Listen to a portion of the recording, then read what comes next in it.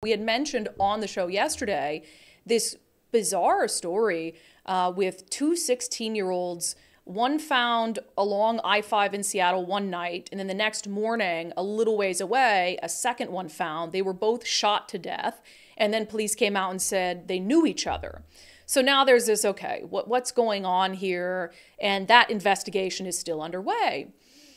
What I found fascinating, because in my mind, having an ounce of common sense, and also having covered crime and justice, I've got two 16-year-old black youth shot, apparently execution style, dumped on the side of an interstate. They knew each other, according to police. I'm thinking gang. That's the first thing, come on. That's the first thing that goes through my mind. I'm thinking gang. And I didn't know, I was like, maybe I'm wrong. I could be wrong, that's why I didn't say it on the show yesterday that these are probably gang members. I didn't jump to that conclusion.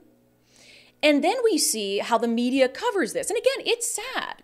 These are two 16-year-olds. Families are without them. Like that is devastating, regardless of the circumstances.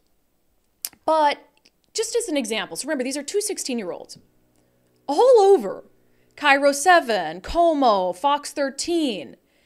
Their coverage of this has pictures of these two homicide victims as little kids. Cairo 7, questions about the murders of two best friends, their bodies found hours apart on I-5 in North Seattle. Families grieving the murders of two best friends, their bodies found a day apart on I-5. Beloved Seattle teens, shooting death, shrouded in mystery, mourned by community.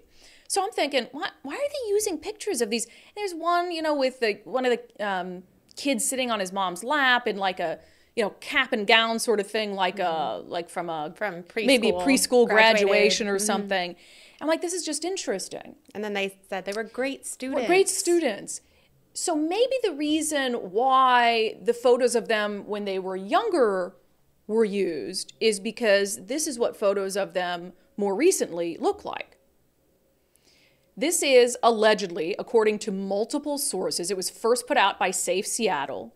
I then had a law enforcement source this morning that confirmed that this is a picture of the two 16-year-olds who were found along I-5, holding guns, pointing guns at the camera lens. So then, of course, I'm like, okay, that obviously kind of reinforces what my first thought about this was. And not only does my law enforcement source confirm that these two 16-year-olds were active gang members, but that one of them is currently suspected in a homicide case. And that hasn't been released publicly yet. So you're hearing about that here for the first time. So I want to go back again. Nicole, can you flip back to the pictures that were used by all the news agencies of these two 16-year-olds as little kids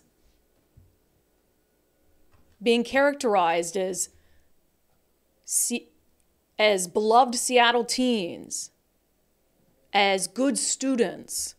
And look, I'm sure they were loved by people, 100%. I'm sure the community is mourning. It's devastating that two 16-year-olds would be killed in that way. Like, to paint it as, oh, these, honor students found dead on the side of the road. When police suspect, any good reporter doing their due diligence would know off the bat something's up here, would talk to their law enforcement sources before they did this flowery story about these two little tiny kids using these old pictures about this death, and not say, hey, gang activity is suspected. Gang activity is suspected. They're getting to the bottom of it. I'm not saying gang activity or a picture of them, when they're around 16 pointing guns at the camera. I'm not saying that negates their life. I'm not saying that negates the value of their life. I'm not saying that negates the pain that their family must be going through.